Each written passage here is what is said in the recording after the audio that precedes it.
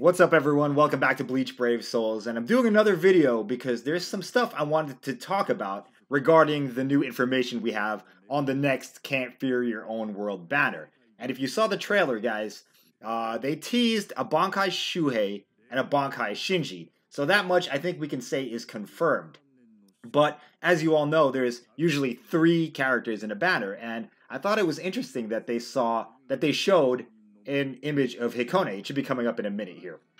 But that got a lot of people thinking that maybe the third character is going to be another Hikone. And at first, when I considered the idea, I thought it was, no, man, that would be kind of lame. You know, another Hikone. We just had a Hikone in the previous Can't Fear Your Own World banner, and he was pretty strong. There he is, guys. But I did some Google searching on Hikone's abilities because I haven't finished the Can't Fear Your Own World 3rd chapter. And I won't spoil anything, but he does have more abilities that you could create a character around, guys. So, will they do another Hikone?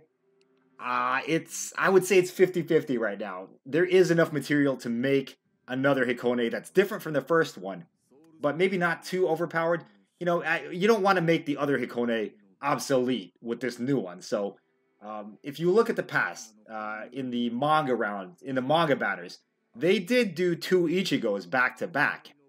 So there is precedence for them doing the same character twice. If you remember, we had the Technique Ichigo, which was a ranged flurry character. And then we had the Heart True Bankai Ichigo, which was a strong attacker. So there's definitely enough material regarding Hikone's powers to make a different version of him, guys. And I'm not going to talk about it because I don't want to spoil anything, but if you're interested, just Google Hikone from Bleach, Can't Fear Your Own World, and you'll see what his extra powers are. So, that could be the 3rd character. You know, it could also be just a 2-character banner. I don't know if there's ever been anything like that. I don't think there's any precedence for a 2-character banner, guys. But if I'm wrong, let me know about that. It could also be a 4-character banner if they decide to throw in Michibane Ora and Sainosuke Yamada, who they've confirmed already will be getting units. But I don't see that happening because there's nothing to indicate that in the trailer other than a quick, sketch of, pretty much all the characters that are involved in Can't Fear Your Own World that you just saw on the screen. So, Bankai Shuhei, Bankai Shinji confirmed. I will say that. And Hikone, maybe his next form. I didn't think it would be cool at first, like I mentioned, but upon reading the wiki information on Hikone, I think it would actually be cool. So, there you have it, guys. Those are my thoughts. I'm pretty sure it's going to be Hikone. So let me know your thoughts on the subject, if it would be cool or not. And let me know some other ideas you have of what this could mean. All right. Thanks for watching. Thanks for listening, guys. Get hyped.